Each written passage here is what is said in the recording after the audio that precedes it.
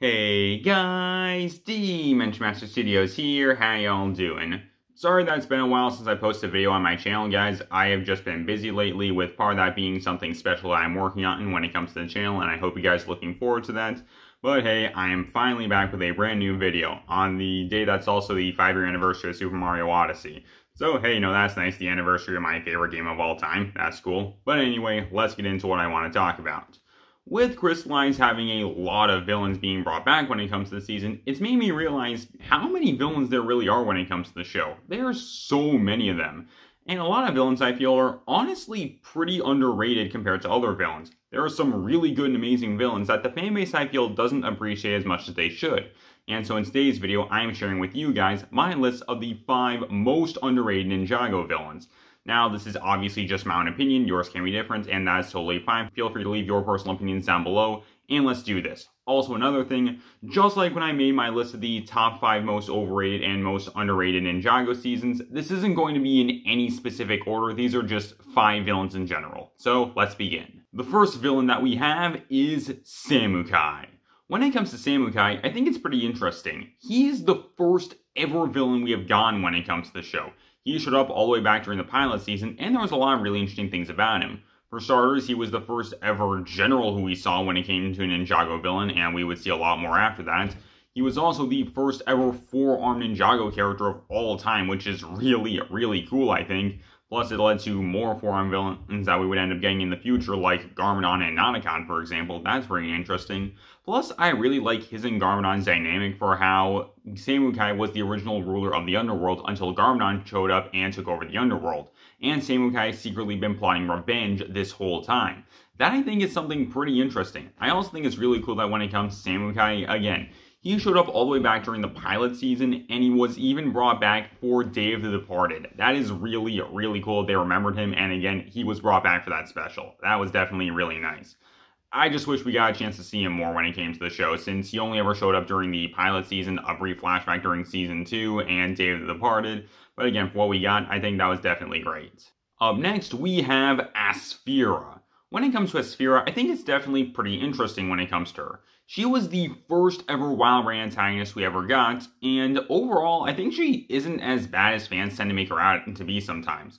For starters, when it comes to Asphira, I really like her history that she has with Sensei Wu and how he taught her Spinjitzu, which she ultimately used to try and overthrow King Mambo in order to try and take over all Ninjago. That I think is really interesting. Also, when it comes to the Spinjitzu aspect, Asphira is the first major villain in Ninjago who knows Spinjitzu, who actively uses it against the ninja. Like, the marketing stuff that they had when it came to the pilot season in Season 1 had a whole bunch of spinner battles and stuff going on when it came to the sets with characters using Spinjitzu against each other. Now we finally get a chance to see that in the show. That is really cool. Plus, I also like what they did with Asphira during Crystallized by turning her into a more comedic villain with her being obsessed with revenge. That, I think, was honestly a pretty great decision. Plus, I also like the fact that she also has some stuff to do with Nia's story of her losing her powers. That, I think, was also a pretty interesting decision for them to make when it came to this season. And overall, out of all the members of the Council of the Crystal King, I do think that when it comes to Asphira, they actually did a pretty good job when it came to her. Speaking of Council members, up next we have the Mechanic. When it comes to the Mechanic, it's really interesting to see the journey that he's gone on when it comes to the show. He was initially introduced during Season 6 as basically just a throwaway joke character, essentially, and really all we knew about him is just he's a cyborg and he worked for Chen. That was literally it. But things for him changed over time, with him appearing again during the Season 8 premiere, battling against Kai and Zane, then appearing once again during Season 11 in the episode The Absolute Worst, before finally having a major role during Prime Empire, with him helping out Unagami with trying to help Unagami get into the real world. That, I think, is something really cool to see. And it shows that when it comes to the Mechanic, there's a lot of interesting stuff that can happen to this guy. Mainly for how he was able to go from being this low-life thug to one of Ninjago's greatest threats, actually. I mean, he was even brought to be a member of the Council of the Crystal King, and is considered to be a much bigger deal. That, I think, is a really cool thing for them to do, actually, and it shows that anyone has the capacity to do great things. That, I think, is something really interesting. The only real issue that I have with the Mechanic is what they do with him during Part 2 of Crystallized, where he fixates on this idea of Nia not being able to do anything without her powers, and the show doesn't do anything to prove him wrong, because for a lot of stuff in Crystallized, it basically shows Nia as being basically powerless and not being able to do anything without her powers, and again, never really proves the mechanic wrong about this at all. Like, it's not even Nia who defeats the mechanic, it's Okino who ends up doing that.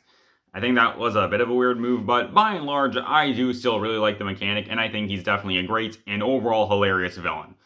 Up next, we have Iron Baron. When it comes to Iron Baron, I think that things are definitely, once again, interesting when it comes to this guy. Mainly because of how Iron Baron ends up connecting into the main themes of Season 9.